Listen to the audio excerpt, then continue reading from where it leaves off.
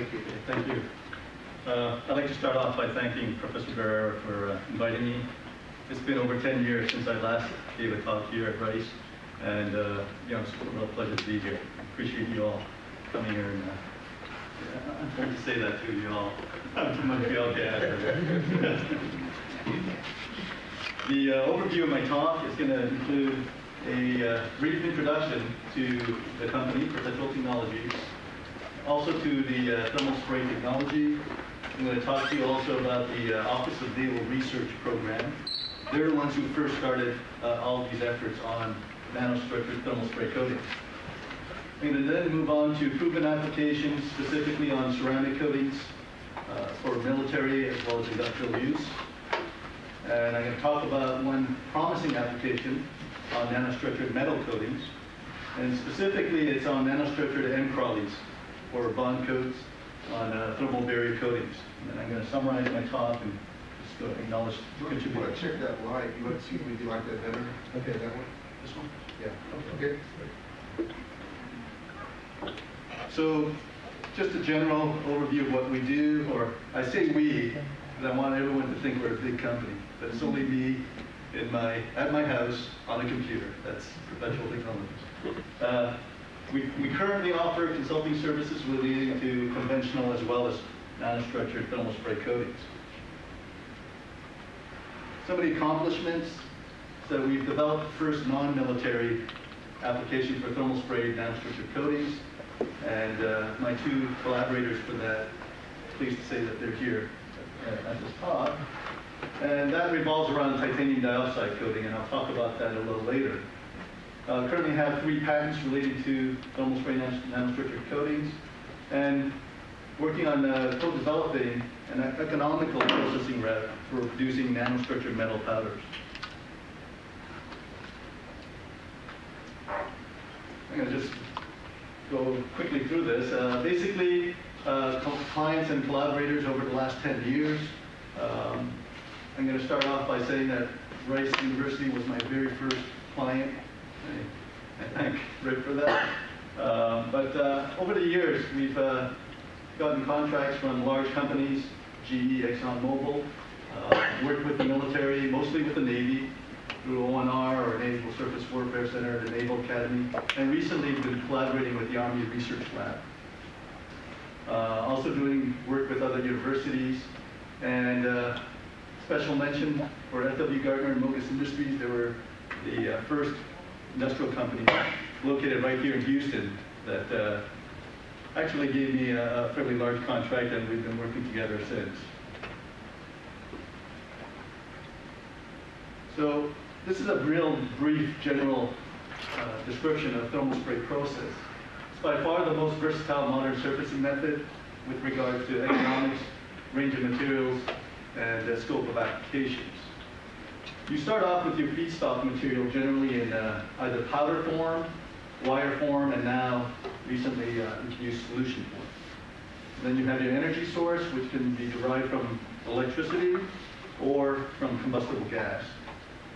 You introduce your feedstock material in there, you melt your feedstock material, and accelerate your molten droplets onto a surface where upon impact it undergoes fast quench and forms this lamellar structure. This is a simple schematic of the cross-sectional view. So this region is your coating, and in a lot of cases it's not very homogeneous, but it serves its purpose very well for many applications. Some of the advantages of thermal spray includes the ability to apply coatings of any material that has a stable molten phase.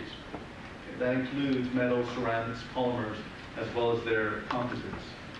You can also use them to provide wear, corrosion, and thermal protection for most metal-based base substrates, as well as you can do so with minimal thermal effect.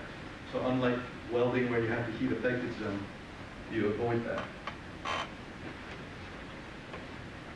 These are just an example of a few thermal spray processes, common ones. This is flame spray, twin wire arc spray. They're typically handheld torches, and you can use them for fairly low-cost applications, large surface areas. Common materials that you can apply coatings with are aluminum, zinc, magnesium for corrosion protection, cathodic protection. And then you have this, it stands for high velocity oxy-fuel. And that's really catered with its high velocity and relatively low temperature. It's really a good way to apply temperature-sensitive materials such as carbides, tungsten carbide, cobalt, as well as metals that you want to mitigate or minimize oxidation. And you have air plasma spray systems that are conducive for high temperature applications, so high melting temperature materials such as ceramics, as well as refractory metals. Now, the whole concept of thermal spraying nanostructured coatings was first initiated by Dr. Lawrence Kabikoff, who was a program officer at the Office of Naval Research. And he initiated this program in 1996. Typically, ONR programs are 3-year programs. However, due to the success that I'm going to mention in the following slides, they extended it for 2 additional years. The mandate that Dr. Kabikoff gave to the people who received funding was that he wanted development in materials not in the spray process. He didn't want anyone to, build a new spray system specifically for this. He wanted you to use depot available commercial thermal spray processes. And the main goal, the push towards this type of improvement in coatings is shown here. This is Puget Sound Naval Shipyard. It's a beautiful location. In fiscal year 2003, you see just their maintenance cost for their fleet was $10 billion.